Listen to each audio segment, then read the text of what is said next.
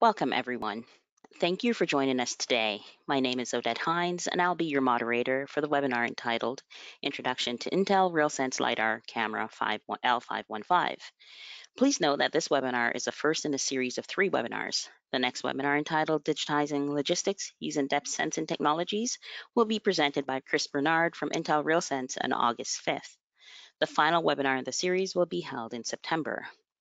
The registration link for next week's webinar will be in the chat section of your webinar panel. Please don't forget to register. Your presenter today will be Ferdinand Reitz. Ferdinand spent 3 years at Intel in the Strategic Business Development Division in the former New Technology Group, which is now the Emerging Growth Incubator Group. He had a focus on drones. In December 2019, Ferdinand joined Framos as a product manager for the Intel and All3D products. Before we start today, I want to provide you with a few housekeeping rules. All attendees are in listen-only mode. If you have questions during the webinar, please type them in the question section in your GoToWebinar control panel, and I will ensure that they're answered at the end of the webinar. If we do not get to your questions today, we'll send the answers to you a few days after the webinar. The on-demand version of the webinar will be available within the next few days. We will ensure that that is sent to you as well. If you require an additional conversation or a demo, please ensure that you put the request in the question section of your GoToWebinar control panel, and I will ensure that they're directed to the presenter at the end of the webinar. Now, without further ado, I'd like to pass this over to Ferdinand.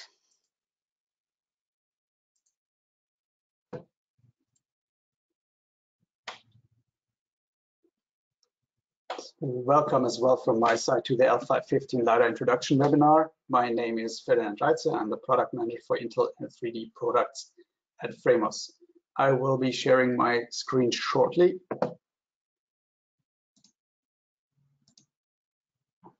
There we go. So today's webinar will be focused on the Intel RealSense L515 LiDAR camera. But before we go into detail, let's have a high-level look at why and where 3D cameras are used and what technologies are offered by RealSense. We'll also demo the L515 and compare it to the D435 and close the webinar with the roadmap and some general information. As Odette mentioned at the beginning, if you want to have a deep dive into the applications and some additional information, make sure you sign up for the Intel webinar Digitizing Logistics and Using Depth Sensing Technology next week.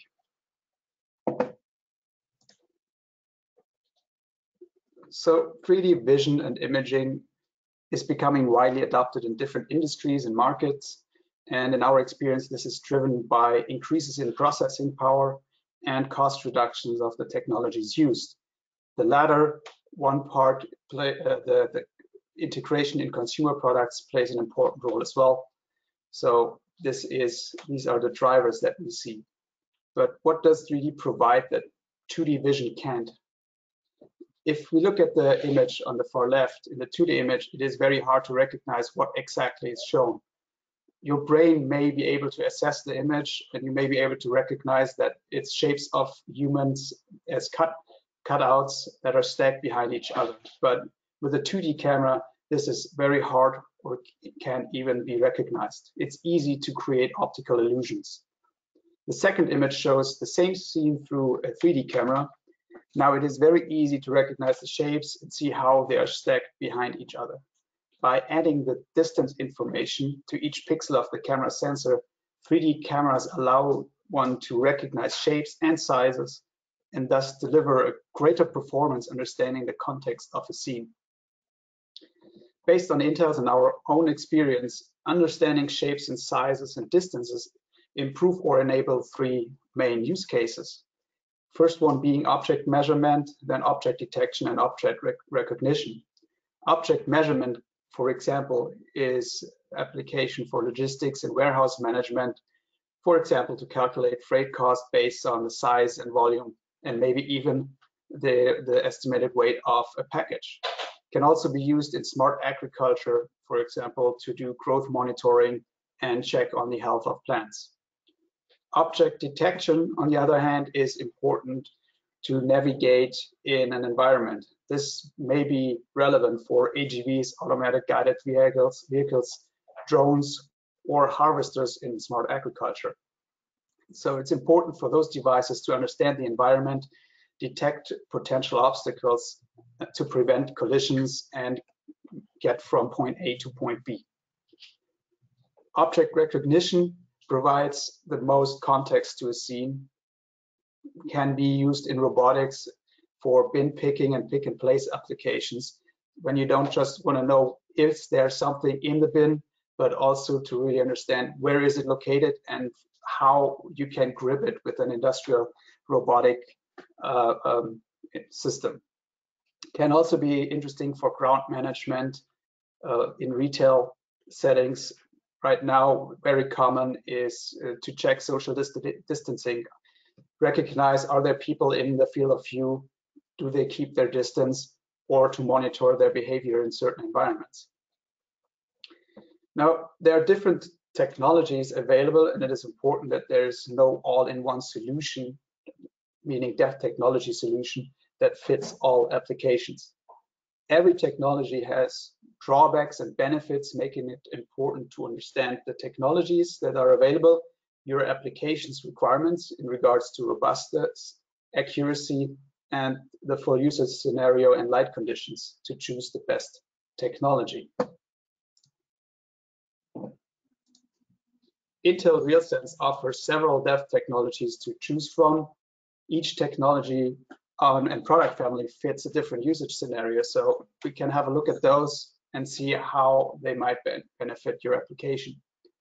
So we will have a look at coded light, stereo, and the latest in the family, the LiDAR L500 series. Coded light and stereo are based on triangulation. So by knowing the baseline between projector or the image sensors, the focal length and the spatial pattern of that is projected by the projector, the distance of a particular object can be calculated on a pixel by pixel basis. Coded light has a heterogeneous laser projector that projects a known pattern with high intensity on an object. It is a one camera solution, so you have one camera sensor and the projector. Common patterns are circles or stripes. As you can see, stripes are used in the SR300 family for Intel RealSense. Based on the deformation of those patterns on the object, the distance can be reconstructed. For RealSense cameras, this is done on the ASIC. So no load is actually passed on to the host system to calculate the depth image. And this is true for all the Intel cameras and modules. The benefits of coded light cameras are the high accuracy and the low cost.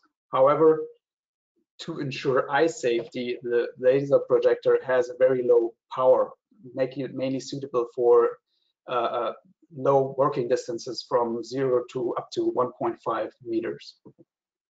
It is also susceptible to interferences in a multi-camera setup, and susceptible to a multi-camera interference. Sorry for that. It is also susceptible to interferences in a multi-camera setup, and based on the range limitations and the high accuracy, common applications are facial authentication.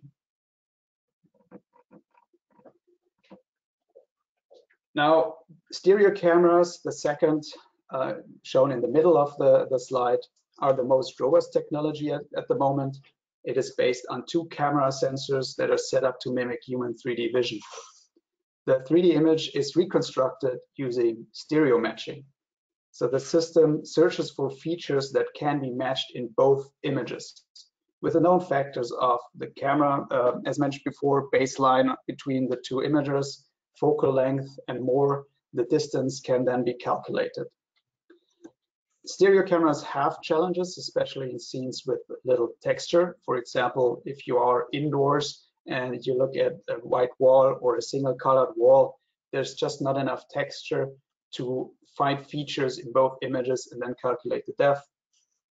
To solve this, an IR laser projector is often added to project a pattern to add texture. Then it's called an active stereo camera. Without the projector, we talk about passive systems.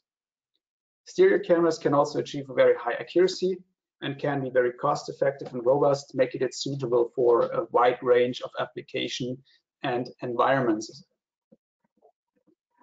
Now, going over to the LiDAR. LiDAR is a time-of-flight technology.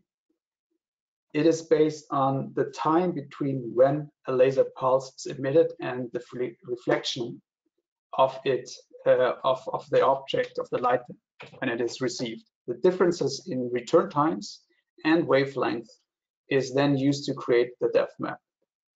In the past, LiDAR has been quite expensive. Main reason for that is they have also been very large because they had very huge mechanical parts, or let's say bigger mechanical parts, and that limited the areas of use. So typical LiDAR used a spinning mirror to capture a 2D area, and then the whole LiDAR has had to be rotated or moved to capture a 3D scene.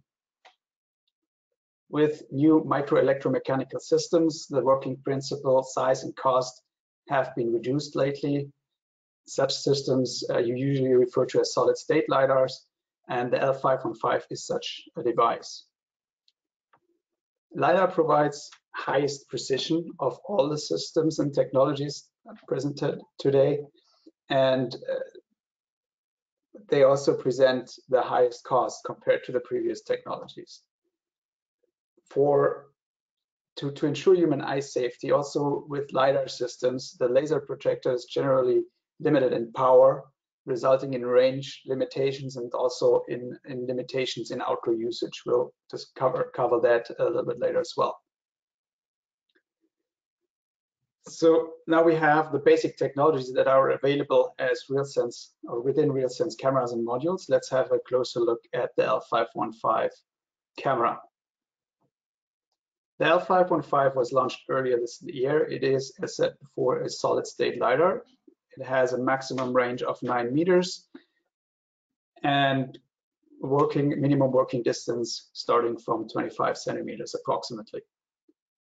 Instead of having a rotating mirror, the L515 uses a MEMS system with a small mirror, and the laser again is fixed. We'll look into the working principle in the next slide. 23 million pixels per second are processed by the L515. So to capture a full image, it takes less than 100 nanoseconds down to 8 to 10 nanoseconds. So you can see the L515 can deliver a very sharp image without practically any motion blur, making it very suitable for applications where you have objects moving at a high speed. It has a very small factor as all the RealSense cameras available, and only weighs 100 grams. It looks like a small ice hockey puck and is actually smaller than a tennis ball in diameter, with only 61 millimeters. On the bottom right, you can see the principal setup and components of the L515, starting with the body, the ASIC board, having a USB-C connector and an auxiliary hardware connector for synchronization and triggering. There is a module with the IR emitter and receiver. It has an IMU, so you can also get data from the movement of the LiDAR itself, and a full HD RGB camera. To give some more detail on the working principle, we have two illustrations from Intel to show. The mirror of the MEMS system oscillates in y-axis and itself is moved along the x-axis, creating this specific pattern that you can see. At each pixel, the ASIC measures the time of flight and assigns a distance. This can be seen in this slide. So each red dot represents a pixel where the time of flight is measured and the respective calculated depth is assigned to it. So within a very few nanoseconds, you can retrieve a full image. With the power consumption below 3.5 watts, the laser projector is human eye safe, and that limits the range and the outdoor usability to some extent. And then this is valid for most of the time of flight cameras available. To be able to operate outdoors, you would need a much higher power of the laser or a different wavelength. So as soon as you have daylight, there is a chance of interference and affecting the depth quality.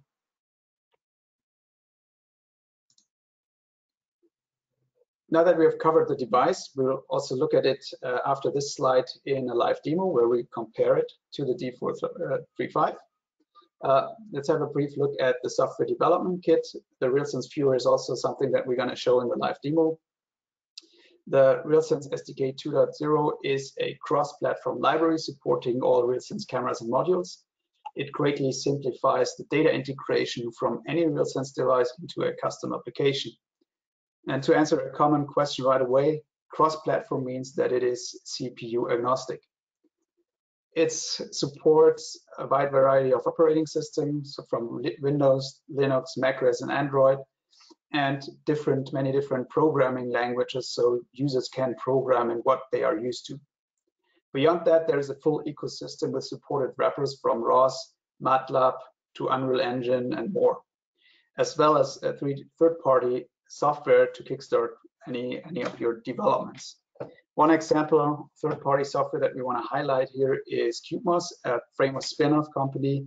CubeMOS provides a skeleton tracking SDK that offers a very fast and simple way to go from a simple image to human pose estimation. Each skeleton can have up to 18 joints and is assigned a unique ID.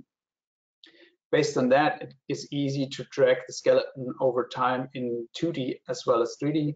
And using 3D data, it is also possible to detect fraud, for example, detect if there's a cutout board presented in front of the camera, or is it an actual 3D person, a human that is positioned in front of it. Moving over to the live demo, we'll have a look at the Intel RealSense viewer and go through some of the settings there. And please note that Intel provides many white papers and guides on how to set up a particular device for best performance or a specific application.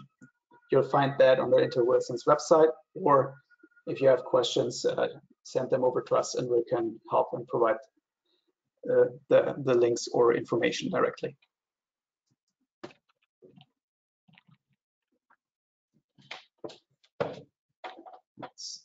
What you can see now is the RealSense viewer.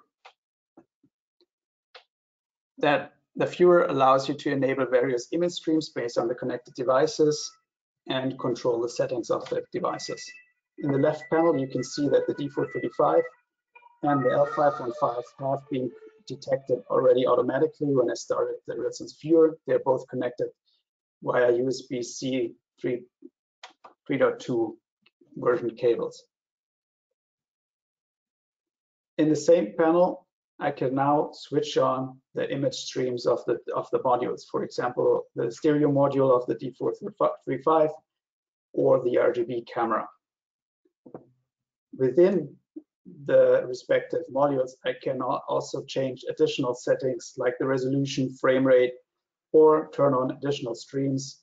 Or the D435, we have the left and right images infrared streams that we can turn on that would be shown if I switch it on. We can also switch between different presets that may already fit your application. I'll choose for now the high density preset, as I discovered this works best for the scenario that I set up here. For the L515, you have a different set of streams that you can turn on. Depth, the same as for the D435, displays the depth map as computed by the device. Then you have an infrared stream that represents the intensity of the reflected laser light of the objects that are in the scene.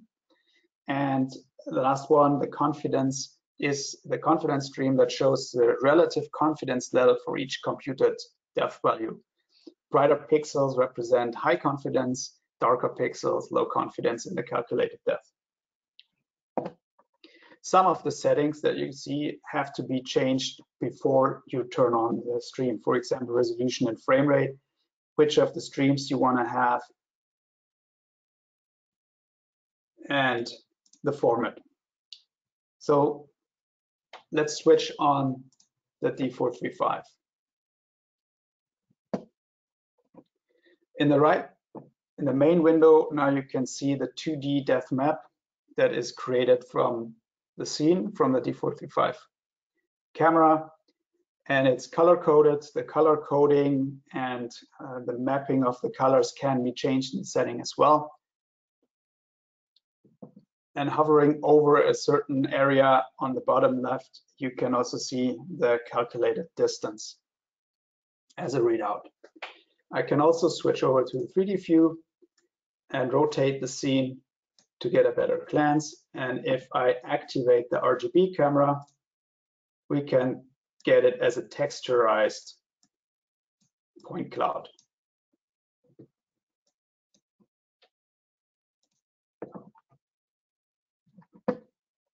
So before we go into specifics of the L515, let me switch on the depth stream of the L515 as well, so we can compare them briefly. You can already see, if you look at the radiator, in the depth stream of the D435, you have areas between the individual pipes where no depth is calculated, and it is sometimes also pretty hard to distinguish the individual pipes. Looking at the same area in the L515 stream, it is much more crisp. The edges are much more sharper, showing the higher accuracy of the L515. And in specific areas, you can actually look between the pipes and see the back of the wall. Another area that is quite interesting is when we look at the plant on the top left, or any of the two plants that are located there, the individual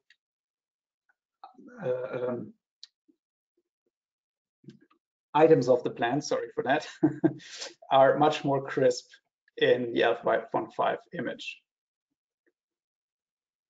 But you can also see that the D435, with the current settings, has much better short distance performance, but we can address that by changing in the L515 setting to short range as a preset, and we immediately see that this is also possible.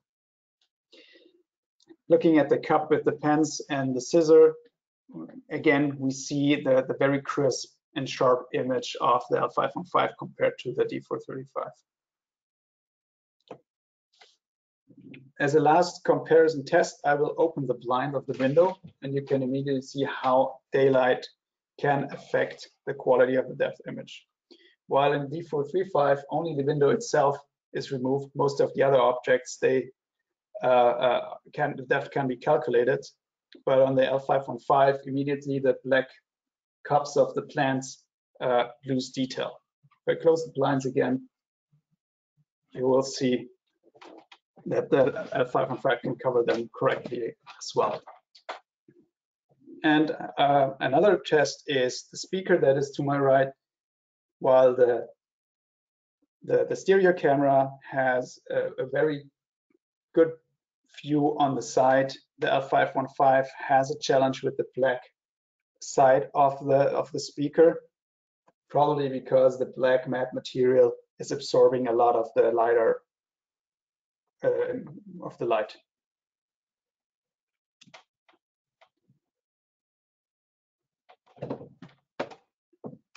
Now I will turn off the D435.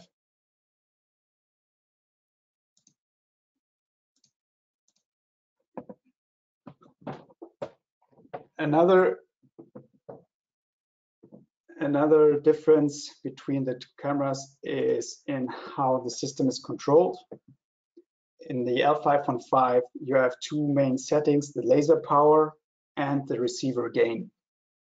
The higher the laser power, the longer the camera range will be. The longer range comes, however, at the expense of short range detection, meaning that if the laser power is too high, close objects may appear too bright, and the depth measurement will or may not be possible. The receiver gain, so higher receiver gain is useful in situations where the signal coming back, so the reflected light coming back from an object is too low. This may be for distant objects, dark objects, or objects that are from material with low reflectivity. A higher receiver gain can solve that, but it also means that the noise is being amplified. This could include interfering light from other sources, such as daylight. So it is important to carefully select the receiver gain. There's always a trade-off for both settings between long-range performance and short-range performance and other factors.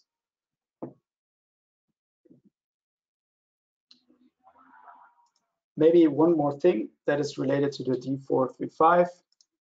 So let me turn that one on again. If I disable the laser projector of the D435, you will immediately notice how the performance of this covering the white wall above the speaker and next to the plants will be more difficult for the camera. Only in the area where I have an image on the wall, the depth is calculated with very consistently. Turning the laser back on again, we see that the distance can be calculated very precisely.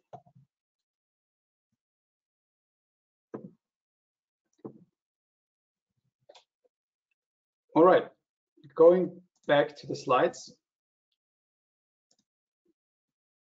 This table I will only go over very briefly. It shows some of the main cameras of the different families that RealSense offers, together with use cases and the most important characteristics. It can help you to pre-select a suited camera for an application.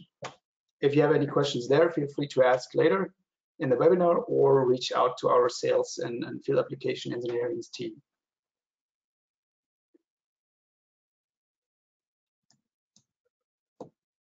Having a look at the high-level roadmap from Intel, we can see the available products for 2020 and an outlook on 2021 with new unannounced products. The latest member in the RealSense family is the recently announced D455 camera, offering global shutter, depth, and RGB sensors with a very wide field of view and the highest accuracy yet for a RealSense stereo camera. So check out that camera, and if you have any questions on that, also feel free to reach out. Please watch for any updates and new announcements from Intel regarding to new products and technologies. To close the presentation, as Framos, we are very happy to have Intel as a partner and provide the full RealSense portfolio to our customers, from components like the D4 vision processors and the boards and modules to the actual cameras and added value products and services such like flex interposer cables. If you are an OEM manufacturer and you want to increase the distance, for example, between the DEF module and the D4 vision card.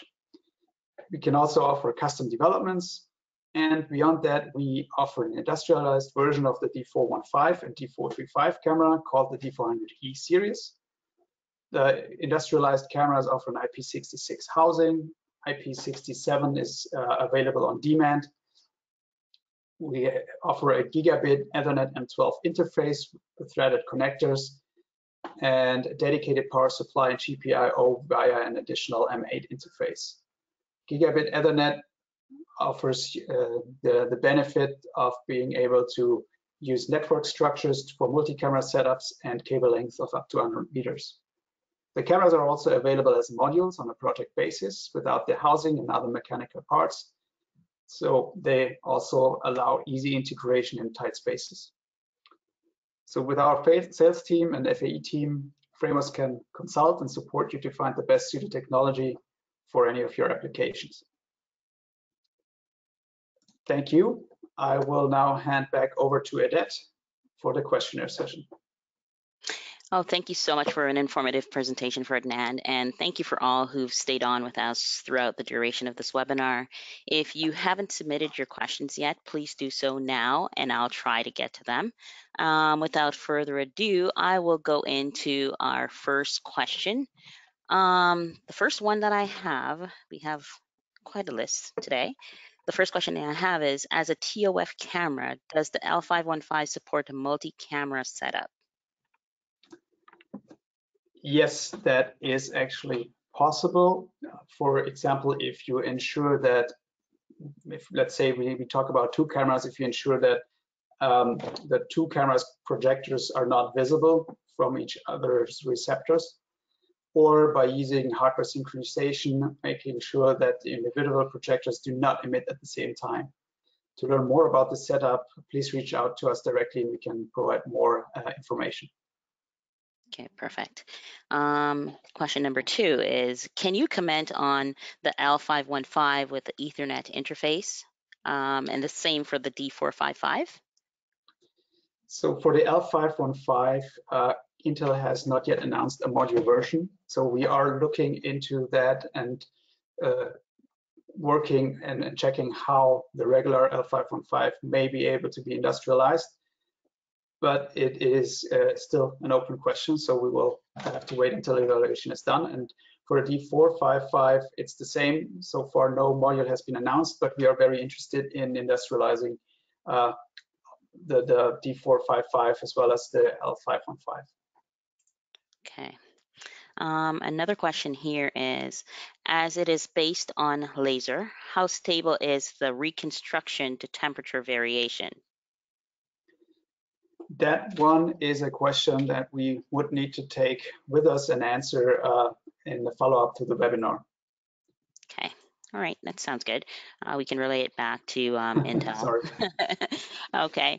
Another one that's coming in too is the L515 suitable for dynamic scenes? Is there motion blur? Based on the very short time it takes the system to create one image, it is almost not susceptible to any motion blur. So you will get very crisp images. However, due to how the image is captured, there might be some minor rolling shutter effects visible, but there's no motion blur, basically. Okay. Another one that I have is the L515 has difficulty obtaining depth data from low reflectance, i.e. black, targets, even at 1 meter. How can the L515 be configured to obtain depth data from low reflectance targets at 1 meter and beyond? Would that be something you can take on, or do we need to push this to the Intel team? Well, I think with the detailed answer is something for the follow-up. In principle, it depends on what kind of material the object is of. If there can be enough reflectance from the material, then the system might be able to be tuned to discover that. If the material just absorbs the light, then it will be very hard with the current based on the current camera. Okay. Okay, that's good. And we'll follow up with Intel to provide more information as we go along. Yes. Um, Here's another one that I find to be really interesting too. It was stated a couple of times that the L515 is for indoor use only. Can you briefly explain that again? Yes, so the L515 uses a low power laser projector in the 860 nanometer range.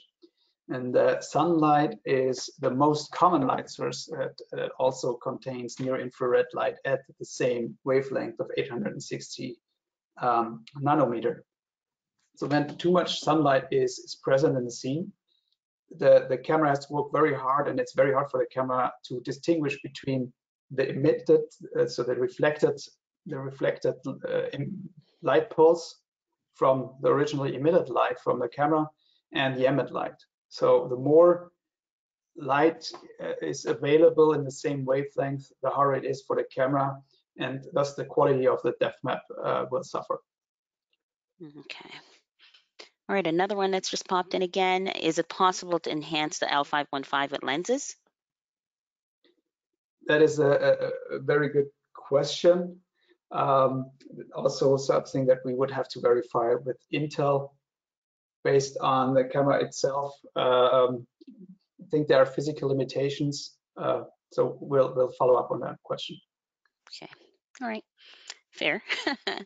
Another one that's popped in again. Will there be a L500 family member that works outdoors? We cannot comment on that at the moment. So far, Intel has not announced anything in that regard. So please follow the latest announcements from Intel on upcoming technologies and products. We can Okay. also keep in touch and provide the information as soon as it's available. Perfect, perfect. And then I'll take a last one before we end here. Is it possible to filter out the 890 nm sunlight similar to the camera filters? That may be an option. Also a question that I would like to follow up with Intel together. Okay, perfect. All right.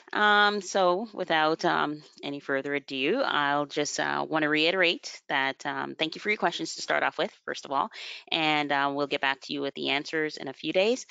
Just want to let you know we'll be sending out the slide deck, the question and answers that we've just had here, as well as other questions that we will get and might have, and we'll send that out to you in a few days. Please remember to register for part 2 of this webinar series for next week's webinar. It is in your chat section, so go ahead and click on that and register. And then we have a final one to wrap up the L515 product line in September, so stay tuned for your personal invite. Another note, please follow Framos and Intel RealSense on LinkedIn and Twitter for company information, product launches, webinars, and virtual events. Thank you so much again, and we will see you next time. Bye-bye.